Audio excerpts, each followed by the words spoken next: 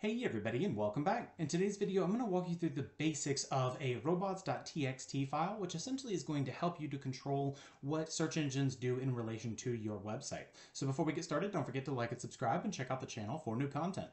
All right, so jumping straight in, we will use my website as an example. So I'm just going to show you something very quickly in case you are not aware that this is something that you could do.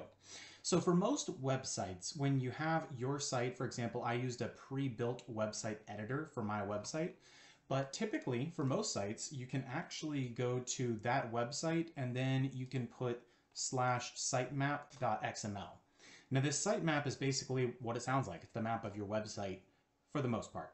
So what you can do is that's just one thing that we're going to be working with in a moment. So what I use to get a sample TXT file and help break it down is ChatGPT, but you won't need to log in and do that. I'll show you the basics here.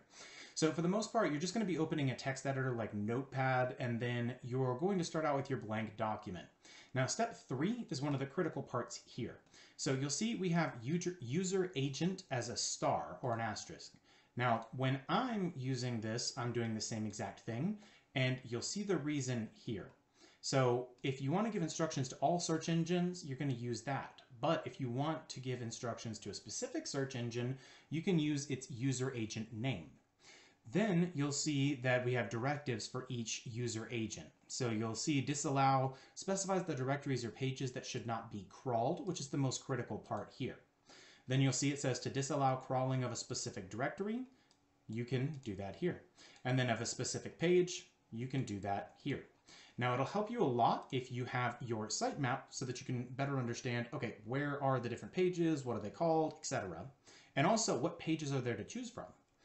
Then you'll see here, we can specify the location of the XML sitemap, and you'll see the example document here, and then the final example text document.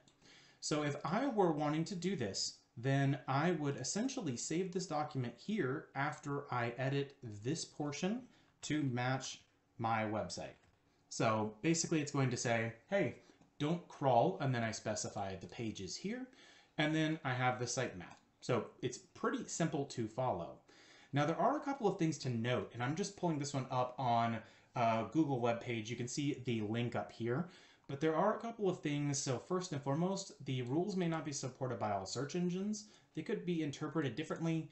And this one here is also very critical with regards to indexing from other websites. So basically you can control links from your website through this method. So this doesn't cover everything, but I hope it's enough of a resource to get you started. If you have any questions, drop them in the comment box below, and I'll see you all in the next video.